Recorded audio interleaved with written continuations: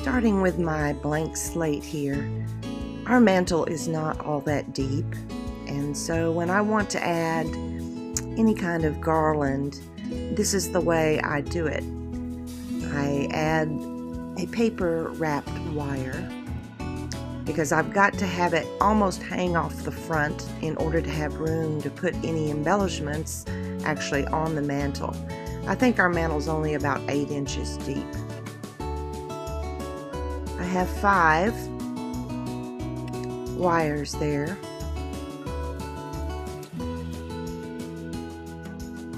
And this is the garland that I started with as the base.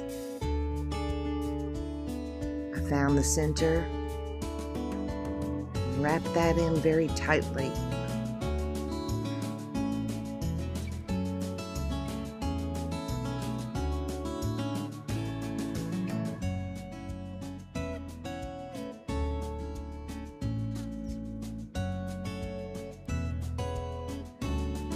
I like to spread and fluff out the garland as I go.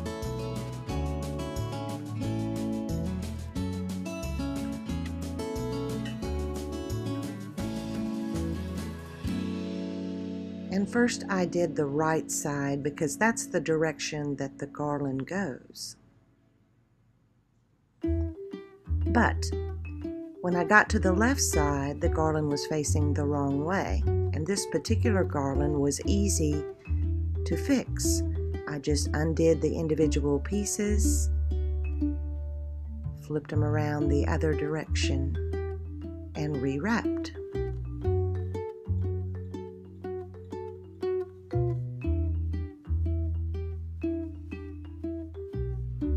Easy enough to do.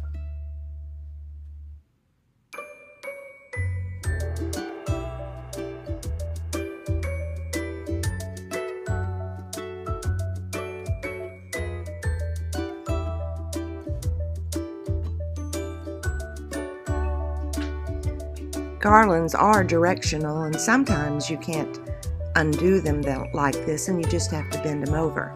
But this worked beautifully.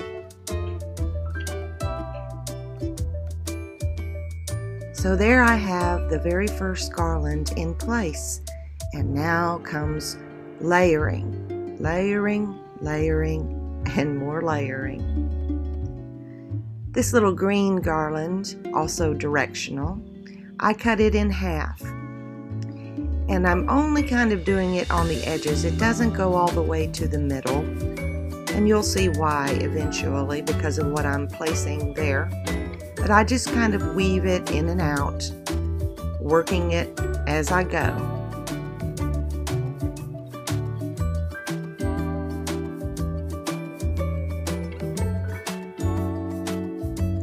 Bring up some branches.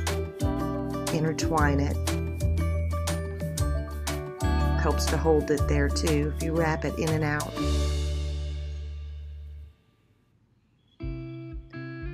And there is the second garland added in. So my inspiration for this mantle was this beautiful hand painting on an old metal tin. I found it at my favorite place, the Potting Shed, by a local artist.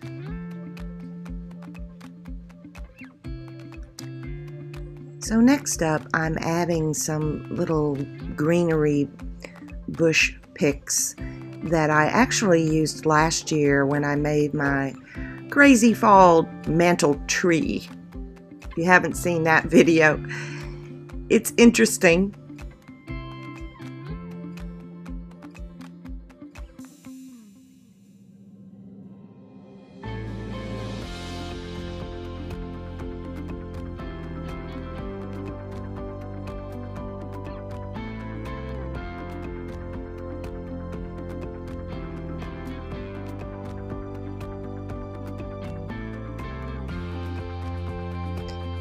These natural looking fern picks I just love because they look so real to me. I added a lot of them in my fall tree last year. Most everything I'm using came from that project.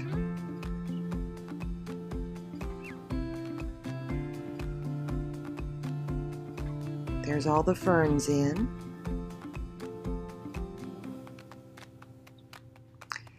Now I'm adding in some pine. When we think of fall, we think of the smell of pines. And it gives a nice extra texture, I think, to the garland. Eucalyptus.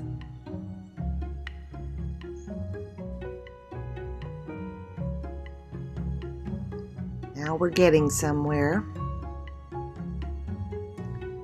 It's looking way more full.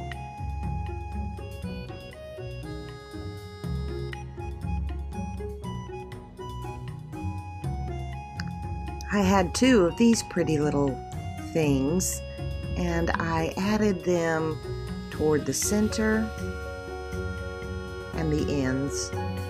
I had 5 of these, and they were perfect because I wanted to bring in those whiter, creamier colors like the color of the pumpkin.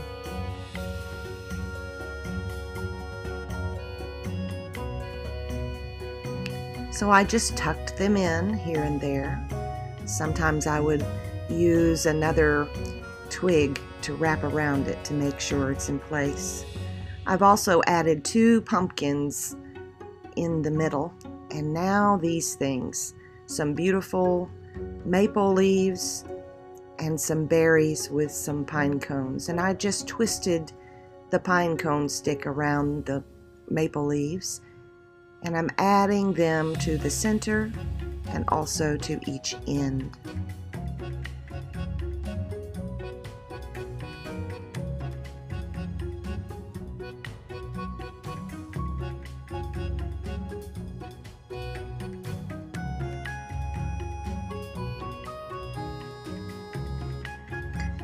So here is what we have so far.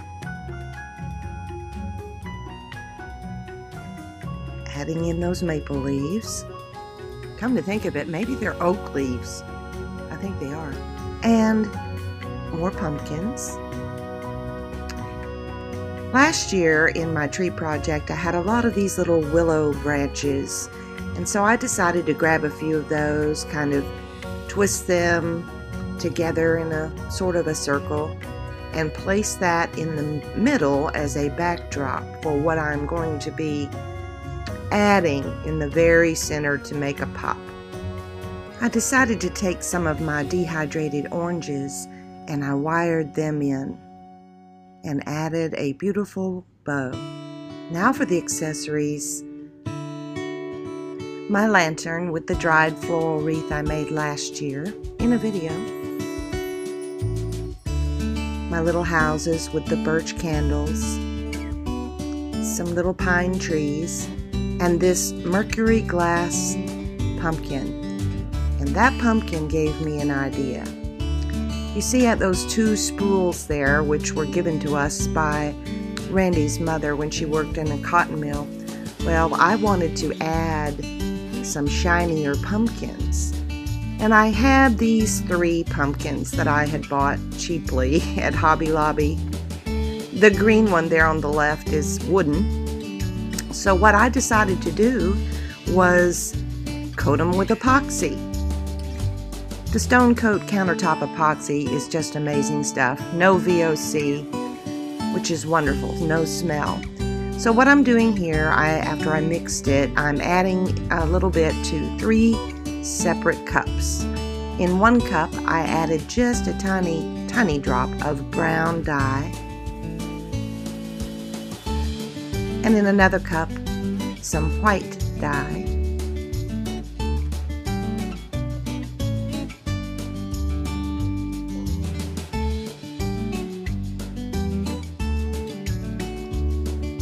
And in the 3rd cup, a very tiny bit of some pearl mica powder, which is going to give it a nice little glisten.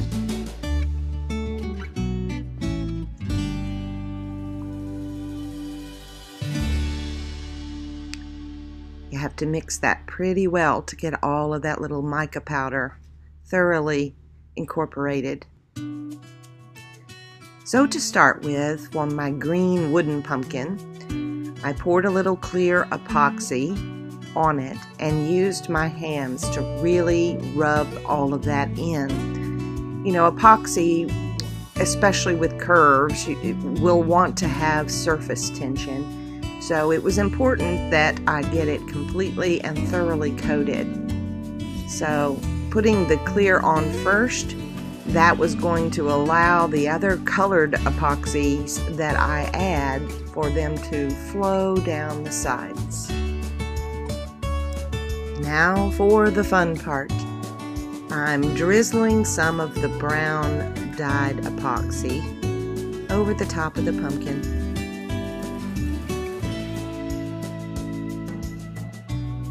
Now it's naturally going to flow.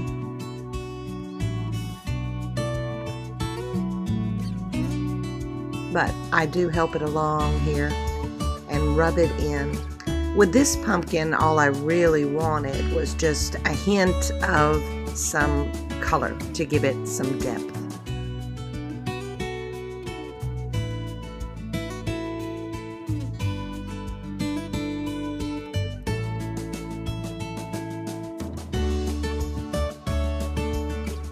This little gourd was not the right color, so I first spray painted it white and let that dry. And here come the dyes. First the brown.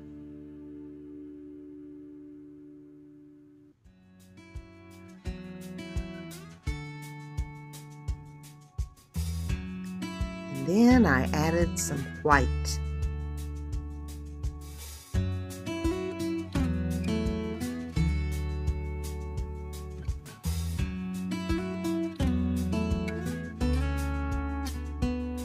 What do you guys think? Need to give it a name. I'm thinking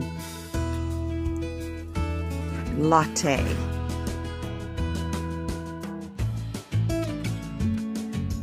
You know, you could play with this stuff continuously, which I did.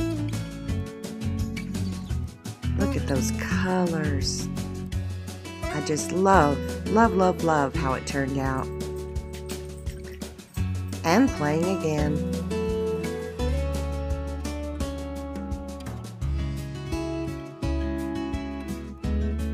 Now for the big pumpkin. I'm using the rest of my clear epoxy to again give it a coat so that the rest of the epoxy will slide.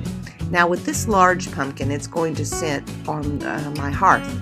I wanted to do something a little different. And this is called a dirty pour. So in that bucket that has a little bit of the residue, I'm adding some spray paint. I added some white. And now I'm pouring in a little bit of the brown dye. And what you want to do is layer between what you're pouring. So here I'm adding a kind of a creamy colored spray paint. And then I'm adding my white dye. And you just continue layering like this, alternating between adding spray paints and adding epoxy until your cup is full.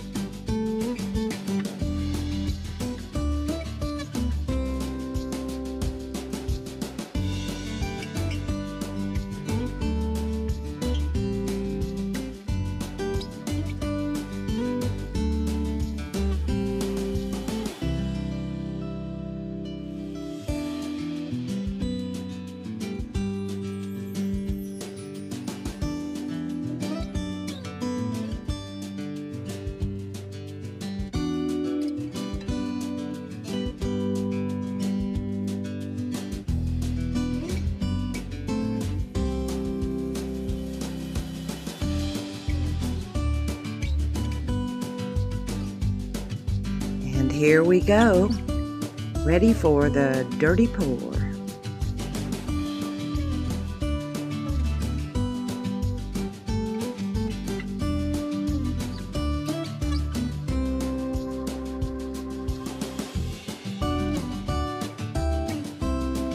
This is so much fun to play with. Can't wait to redo my kitchen countertops. I have some more dye coming in 2 days, so I'll be able to finally finish up sample making and get started on that kitchen. Now, as the epoxy was running, I came back and added a little bit more of the brown dye to the little gourd there. It seemed to be kind of losing and melding all the colors together, and I still wanted some distinction. And the longer you let that epoxy sit for a little bit, it thickens and tends to stay more in place. It will still run, but not as quickly.